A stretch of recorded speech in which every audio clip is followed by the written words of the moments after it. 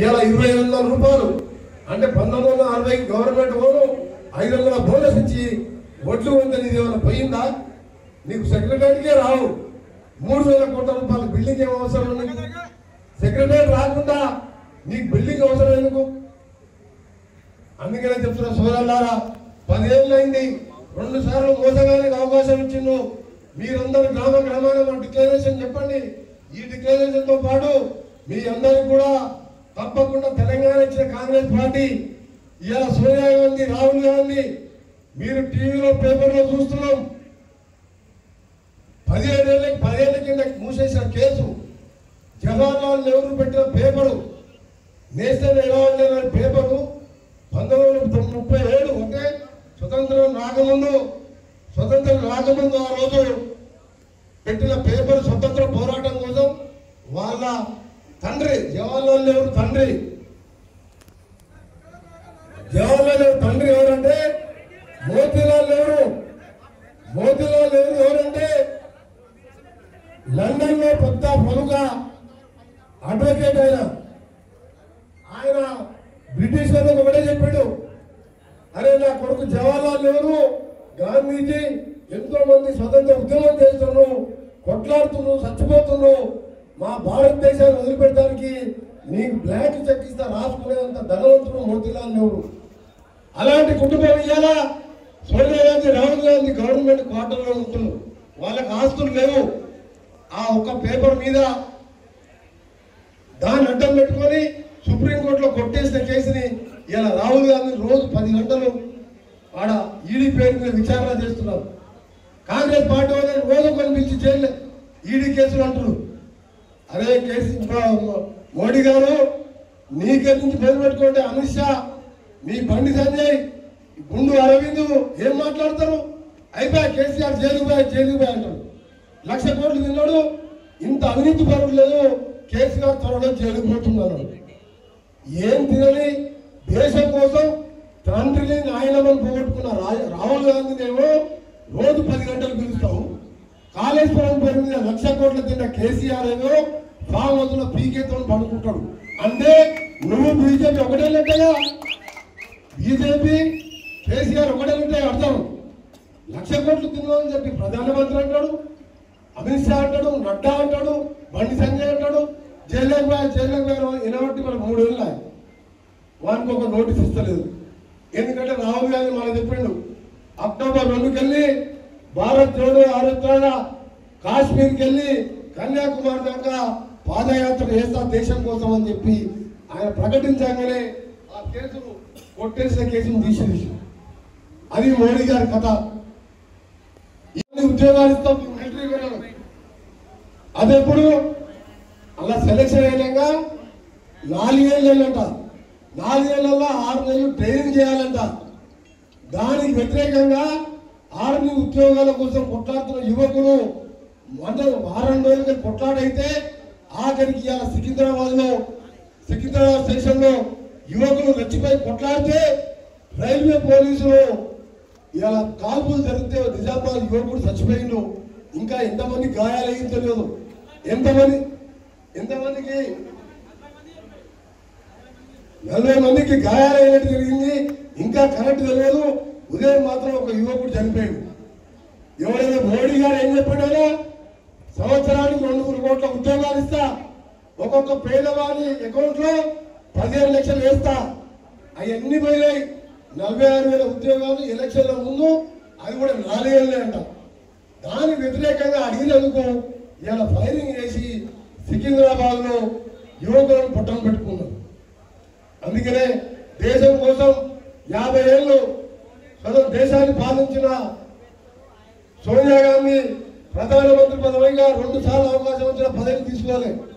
కేసీఆర్ లాగా దళితులు ముఖ్యమంత్రి చేస్తానని మోసం చేసే కుటుంబం కాదు. ప్రధానమంత్రి పదవి వచ్చినా ఆమె తీసుకోలేదు, కొడుకు తీసుకోలేదు. ఇవాళ మన్మోహన్ సింగ్ అనే మంచి ఆర్థికవేత్తను పెట్టి ఇవాళ దేశానికి ఉపాధి హామీ లాంటి 2 పూటలు అన్నం పెట్టే పథకాన్ని తీసుకొచ్చింది కాంగ్రెస్ పార్టీ. అట్లా మోసం చేసే పార్టీ కాదు.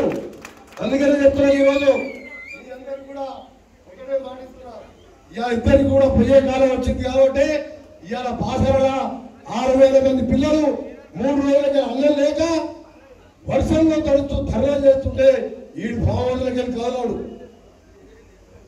కేసీఆర్, కవిత, కేటీఆర్ వీళ్ళు ట్విట్టర్లు కుక్క పిల్ల చచ్చిపోయినా నక్క పిల్ల చచ్చిపోయినా ట్విట్టర్లో పోతారు. 6,000 మంది పిల్లలు ఈయన నడి రోడ్డు మీద ధర్నా చేస్తుంటే తిండి లేకుండా వాళ్ళ గురించి మాట్లాడరు. ఒక మహిళ అమ్మాయిని ఒక ఎమ్మెల్యే కొడుకు ఇంకో హోమ్ మినిస్టర్ మనవాడు రేపు చేస్తే అప్పుడు ట్విట్టర్ మహిళ అమ్మాయిని 16 అమ్మాయిని రేపు చేస్తే ఇప్పటికి నోరెత్తలే కేటీఆర్. ప్రతి దానికి మాట్లాడుతాడు. ఏదో మాట్లాడగానే ట్విట్టర్లో స్పందించిన రేపు కేటీఆర్ అంటున్నాడు. ఎందుకు మాట్లాడతలేదు? ఎంఏఎం వాళ్ళ మిత్రపక్షం ఒక అమ్మాయిని రేపు చేస్తే ఇప్పటికి తండ్రి కొడుకుని బిడ్డ నోరెత్తలేదు. ఇలాంటి రాజ్యం నడుస్తుంది. రైతులు అన్నం పెట్టే రైతు ఇలా ఆవేదనలో ఉన్నాడు. అందుకని మీ అందరికీ చేతులు జోడించి చెప్తున్నా, తప్పకుండా ఈసారి కాంగ్రెస్ ప్రభుత్వం రాకపోతే మన గొర్రెలు కూడా మిగిలిన మనం బానిసల్లాగా బతకాలి. మనం ఇవాళ బానిసల్లాగా బతుకులేకపోతే మనం ఇవాళ పోరాడి సాధించుకున్న తెలంగాణ మన పిల్లలు చచ్చిపోతున్నాం, ఫైరింగ్ లో చచ్చిపోతున్నాం, ఖాళీలో ఉద్యోగాలు ఇస్తలేరు. అందుకనే ఇక్కడ వచ్చే నగరకర్ కాన్స్టిట్యూన్సీలోని అన్నదమ్ములు ఒకటే ఉద్యోగం చేస్తున్నా. ఇవాళ ఎంతో సంతోషం అనిపిస్తున్నది. ముఖ్యంగా మీ అందరూ కూడా జీవితాంతం రుణపడుతాం. మన ఎన్నికల్లో కూడా నగరంలో వచ్చిన మెజార్టీతోనే నేను ఇలా పార్లమెంట్ లో ఇలా మాట్లాడి కొట్లాడుతానంటే అది నగర ప్రజల ఆశీర్వాదంతోనే ఇలా పార్లమెంట్ సభ్యునిగా నగరకల్ నుంచి ఆడిపోవడం మన నగరం నుంచి నల్గొండ మీద సాగరికల్లి 6 ఏళ్ల కింద ఆగిపోయిన రోడ్డుని 370 కోట్లు తీసుకొచ్చి ఎంపీగా పూర్తి చేయించినాం. అది ఎందుకు అంత పెద్దగా నగరకి ఇక్కడ భోగిరి ఎమ్మెల్యే భూమరాజయ్య అక్కడ సుఖేందర్ రెడ్డి ఆ రోడ్డు గురించి ఎందుకు పట్టించుకోలేదు? 6 ఏళ్ల కింద ఆగిపోయింది ఆ రోడ్డు. అట్లా ఎల్బీ నగర్కి వెళ్ళి మల్కాపూర్ వరకు, మళ్ళా ఇప్పుడు హైదరాబాద్ నుంచి విజయవాడ ఎక్స్ప్రెస్ హైవేకు మన గడ్కరీ కూడా చెప్పిండు, మీ ముఖ్యమంత్రి కంటే ఎక్కువ కోమటిరెడ్డి వెంకరెడ్డి కొట్లాడుతున్నాం, త్వరలోనే 6 ఏళ్ళుగా మారుస్తున్నా అని చెప్పి ఆయన పేరు చెప్పి మరీ చెప్పిండు. అందుకనే నగరకల్ నియోజక ప్రజలు గతంలో 3 సార్లు టికెట్ ఇస్తే 2 సార్లు ఎమ్మెల్యేగా గెలిపించిండు. వాడు ఉన్నాడో పోయిండో ఏ పార్టీలో ఉన్నాడో నాకు సంబంధం లేదు, కానీ 3 సార్లు గెలిపించడు. ఒక్కసారి మీరిచ్చిన మెజార్టీతోనే ఇవాళ పార్లమెంట్ లో నా గల విప్పించి చేనేత కార్మికులకైనా నేషనల్ హైవేలకైనా మన ప్రభుత్వం లేకుండా కరోనా నుండి ఇబ్బంది నుండి మన ఎంపీ ఫండ్ కూడా వద్దల కొద్దిగా ఆగిపోయింది. అయినా సరే ఏ పేదవాడు వచ్చినా, ఎవరు చనిపోయినా, ఎవరు చదువుకోవాలన్నా నా చేతనైనా సహాయం చేస్తున్నాను. ఇప్పుడే నాకు ఒక అమ్మాయి చెప్పింది, మా ఇన్ఫామ్లా మరి వెంకటేశం అన్యాయం చేసిండు, మీ 3 గుంటల పేరు మీద మనిషికి 1 లక్ష రూపాయలు ఇచ్చి మీ పిల్లలు చదివిస్తాను. ఆమె ఇక్కడ వచ్చే కాదు, నిజామాబాద్ అన్నా, జహీరాబాద్ అన్నా, ఆదిలాబాద్ అయినా ఎవరైనా కోమటిరెడ్డి సోదరులకు ఎందుకు పూర్తి చేస్తారంటే ఫోన్ చేస్తే అంతో ఇంతో సహాయం చేస్తారని చెప్పి. సహాయం చేయడం తప్ప మోసం చేయడం తెలియదు. కానీ ఇక్కడ నగరికల్లో మొత్తంలో మోసం చేసి పోయింది కాబట్టి నన్ను గారు మోసం చేసింది, మిమ్మల్ని మోసం చేసింది. మీరు టికెట్ ఇప్పించడం, డబ్బులు పెట్టినవచ్చు, మీరు కష్టపడితే మిమ్మల్ని మోసం చేసి మిమ్మల్ని కేసులు పెట్టించి ఇవాళ గోడల మీద ఫోటో చూస్తున్నాం. ఆయన సిగ్గు లేకుండా కేసీఆర్, కేటీఆర్ పక్క బొమ్మలు తెచ్చుకోండి. అరే కేటీఆర్ కాబట్టి ఆయన సత్యంగా మా నగరకాల కార్యకర్తల ఫోటోలకు కాళ్ళ దండం పెట్టాలి, కోమటిరెడ్డి సోదరుల ఫోటోలు తెచ్చుకోవాలి. కేసీఆర్, కేటీఆర్ ఇచ్చిన టికెట్ ఈ హాస్పిటల్ గోడ మీద ఫోటో తీస్తే నాకు నవ్వొచ్చింది. నవ్వాలా ఏడాలని అర్థమైంది. కేసీఆర్, కేటీఆర్ ఇచ్చిన టికెట్ కోమటిరెడ్డి వెంకరెడ్డి, రాజగోపాల్ రెడ్డి, సోనియా గాంధీ, రాహుల్ గాంధీకి ఎదురు తిరిగి ఆయన టికెట్ ఇవ్వకుండా పోటీ చేయమని చెప్పి మీరందరూ వచ్చి మాతో కొట్లాడితే మీకోసం ఆయన టికెట్ ఇప్పించాం. ఆ మునగాడేమో ఆయన పక్కకు 3 దొంగలు, ఇంకో 3 ఫీట్ల సుఖాపేట ఫోటో, జగదీశ్వరుడు ఫోటో, రామాలయ ఫోటో, పక్కకు ఈయన ఫోటో, ఆ 4 ఫోటోలు చూసాను. అప్పటిదాకా వీడు ఎమ్మెల్యే ఉన్నాడు, వీడు పార్టీ మారి నేను మర్చిపోయినా. ఆ గోడల మీద ఫోటో చూసాక కోపం వచ్చింది. వాడు టికెట్ ఇచ్చింది ఎవరికి గెలిపించిందా? టికెట్ ఇచ్చింది మనం, పైసలు పెట్టింది మనం, మీరు పెట్టింది నేను పెట్టాము, రాజగోపాల్ రెడ్డి పెట్టింది, కష్టపడ్డది మీరు, ఫోటోలో వాళ్ళవి సిగ్గుండాలి. ఆరని తిన్నా అన్నా వండి పడుతుంది. ఆడ ఓట్లు వేసింది మీరు, ఓట్లు వేసింది మీరు.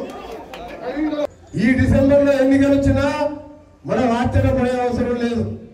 ఎందుకంటే మనం రోజు పేపర్లో టీవీలో చూస్తున్నాం. కేసీఆర్ ఏడున్నాడు, ఫామ్ హౌస్ ఎవరితో ఉన్నాడు, ప్రశాంత్ కిషోర్తో ఉన్నాడు. అరే నువ్వు 9 ఏళ్ళ ఒక్కటైనా మంచి పని చేస్తే ఇలా ప్రశాంత్ కిషోర్ అవసరమేనా నీకు? ఒక్క ఇళ్ళలో కట్టినా, ఒక్క ఇల్లు కట్టినా ఆర్కే ఓటేరు, మీరు కేసీఆర్ ఓటేరు.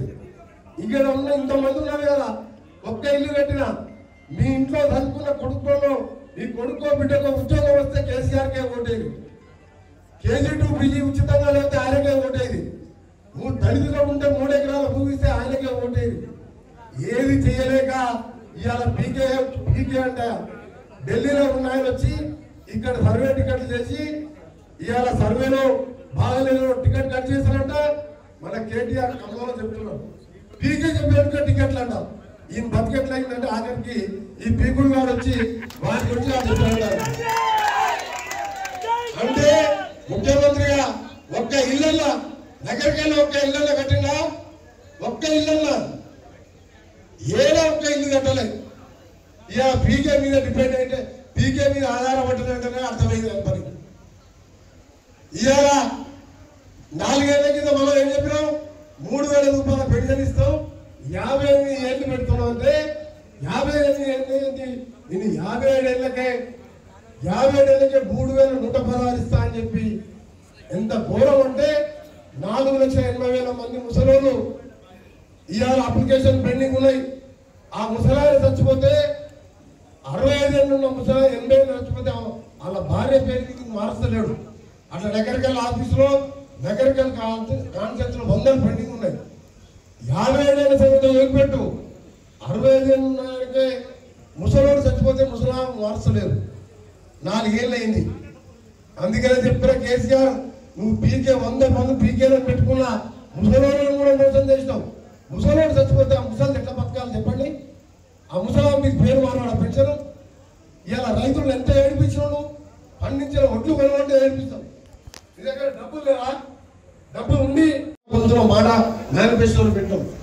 అదేవిధంగా ఈరోజు మనం ఇలా మొక్క కానీ, ఈరోజు సోయాబీన్ కానీ, మిర్చి కానీ, పత్తి కానీ అన్ని కూడా ధరలు నిర్ణయించుకొని ఇవాళ రైతు డిక్లరేషన్ చేసుకున్నాం. కాంగ్రెస్ పార్టీ అంటే రైతుల పార్టీ.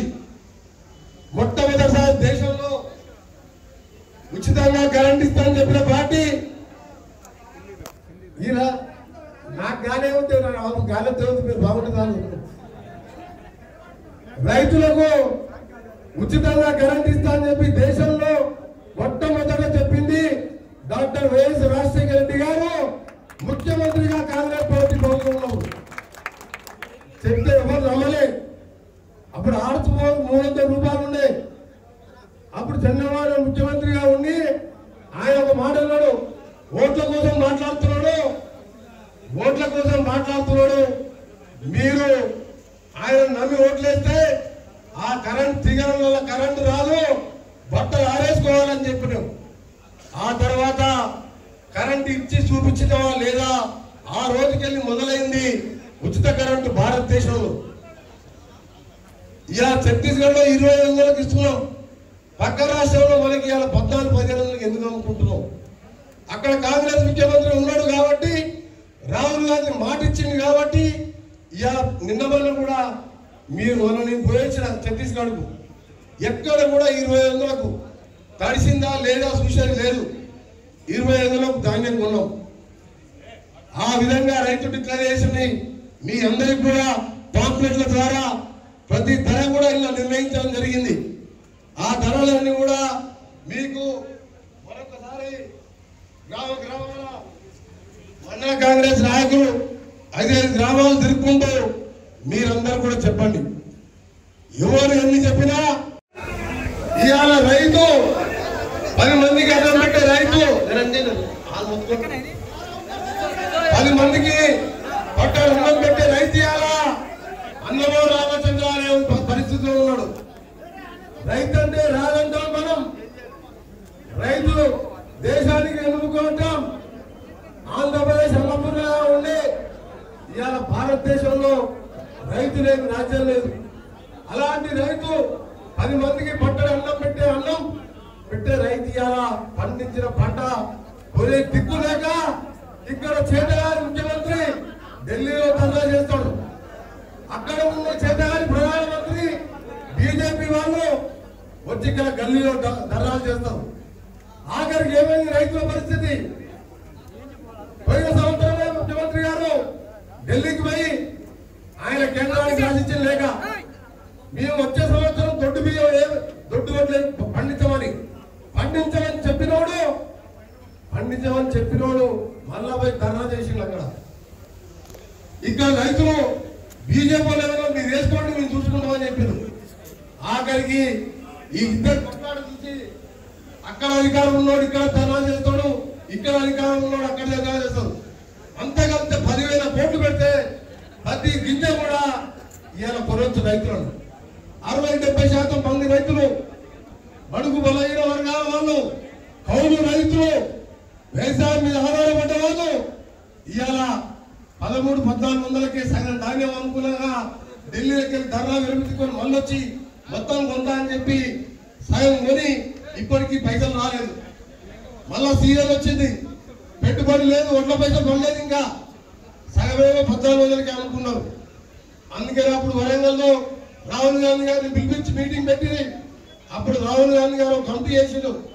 నన్ను, రేవంత్ రెడ్డి గారిని, మాణిక్ ఠాకూర్ గారు, ఉత్తమ్ కుమార్ రెడ్డి గారు, శ్రీధర్ బాబు కూర్చొని ఒక రాత్రంతా కూర్చొని ఈ రైతు డిక్లరేషన్ ని ఓల్డ్ ఎమ్మెల్యే క్వార్టర్లో కూర్చొని తయారు చేసి రాహుల్ గాంధీ గారిని ఆమోదం కోసం ఆయనను చూపించి వచ్చే మన ప్రభుత్వంలో ఏ విధంగా మనం మాట ఇచ్చింది ఛత్తీస్గఢ్ రాష్ట్రంలో మీరు ఒక్కసారి పోయి తెలుసుకోండి.